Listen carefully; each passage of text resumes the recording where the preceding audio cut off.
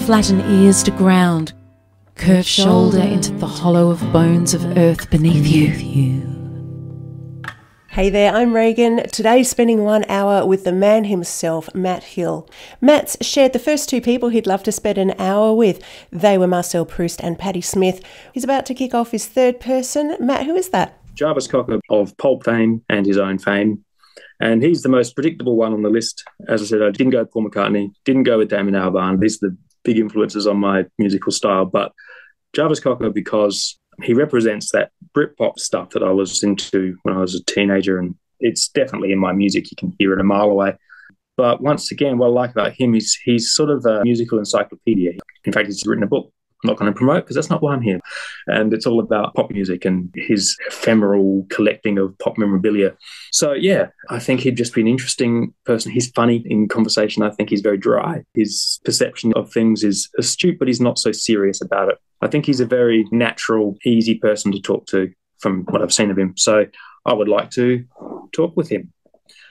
I almost did, in fact, because he came here on his second solo album. He came and he toured to Australia, and I saw him at the Gov. And then he was standing by the stage door for quite some time. A gang of people, one by one, they were going up and talking to him, and I was very shy and uncertain about that. So I hung around a bit, and then I thought, no, I don't want to miss opportunity. So I went and stood at the crowd, and then just as I was almost my turn, he was like, well, gotta go, everybody, see it, and got in the van and drove away. So I never got to talk to him. But I could see that he was just willing to talk to anyone about anything. So I've chosen people who I think would be good conversationalists, which is the thing, right? You're going to spend an hour with them. So how would you spend your 1 hour with Jarvis? A couple of glasses of wine in a scruffy pub. I'm kind of wondering if the wine thing's more about you than your people. Yeah, that's nothing to do with the people I've chosen. That's just me enforcing my will on people. I just like drinking wine with people in scruffy pubs. I don't know. It might be a meeting for breakfast in a Greasy Spoon cafe, egg and chips or something. That was very much the thing in like 1995. Or a bookshop over a coffee. He could be over a coffee kind of guy. Or listening to records, actually. He'd be good. Get him to bring his record collection because I'm sure it's extensive. And then just play through stuff and tell me what that means to him, where it came from and why he likes that. And yeah, that'd be cool. Because I think he would be very educational. I find all the music I've discovered, most of the music I've discovered has been because I've been at someone's house and they've played a record and said, this is cool, you wouldn't have heard this. Going back to not being good with technology, I do not engage with Spotify and playlists and trends and things that pop up. I see things on social media and I go, oh, that's interesting. And I'll follow a million things thinking, I'll keep an eye on it just in case. I'll keep an eye, see if it pops up. And I have discovered a couple of things that way that I wouldn't have otherwise. But the vast majority of things I've found has been because someone said, oh, this is a cool thing. Have you heard this song? And it doesn't all stick, but I think it's a bit more personal. It's someone's enjoyed it enough to show me, and maybe their enthusiasm for it is infectious, and then I get into it as well. Or being in a record shop and hearing things playing, going, what's this? Or I'll look very carefully what the record cover is being displayed. But yeah, Jarvis Cocker, I feel like he'd be very willing to say, have you heard this? This is a classic Sheffield band. What song have you chosen to go with Jarvis? Auschwitz to Ipswich, which is off of his first solo record, the Jarvis Cocker record, or also known as Jarvis. Once again, one of my favourite songs of his. But this is a good representation of what I like to do lyrically, what I try to do lyrically. I don't always succeed, but it's not really hidden meaning, but it's got a sort of a deeper political meaning or a deeper social meaning. It's sort of talking about how we're being complacent in our society and how we're being overtaken, and then everyone gets really upset about it. It was right in the middle of the war on terror, I think, this song. But he's talking about an ideological invasion and everyone getting annoyed about it and sort of saying, oh, the new cultures are coming in and taking over. But it's like, well, we treated people really badly and we've not been accepting of the world. And what do you think is going to happen? So it's saying, well, you're going to get your comeuppance if you keep being so insular. And it's the kind of statement I try to say in my own stuff, because there's like a communal madness in Western society that we just keep making these silly mistakes. We don't really recognise the actual causes for all of our woes, which is usually just us and our own behaviour.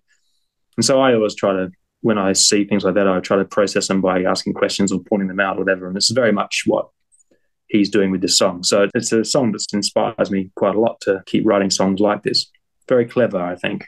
Cleverer than me, but what I aspire to. So this next one is Auschwitz to Ipswich by Jarvis Cocker. They want our way of life. Well, they can take mine any time they like. 'Cause God knows I know I ain't living right. I'm wrong.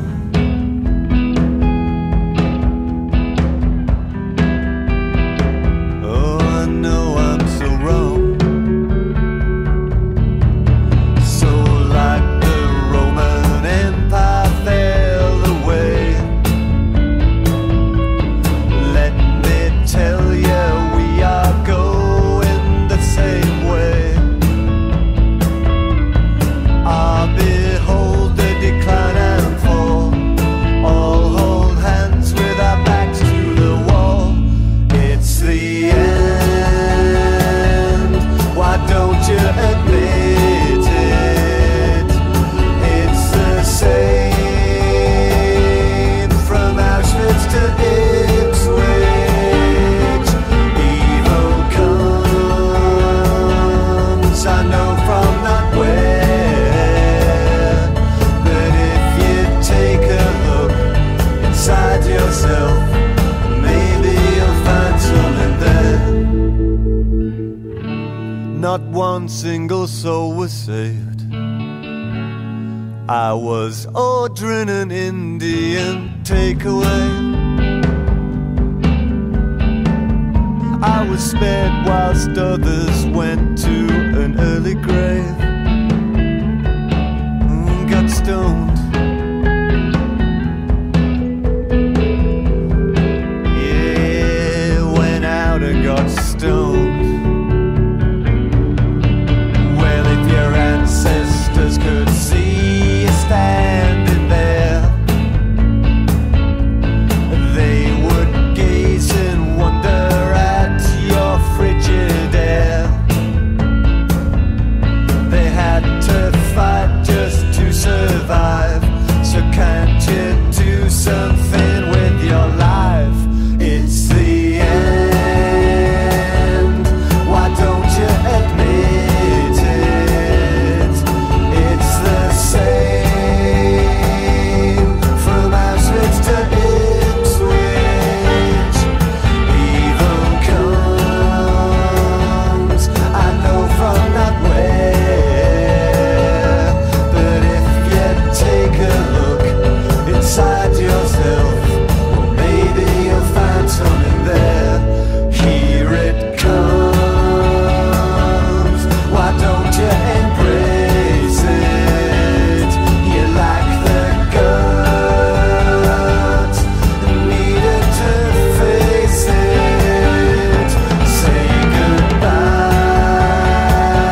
to the way you've been living. You never realized you were on the wrong side. Nobody's going to win. They want our way of life. Well, they can take mine any time they like.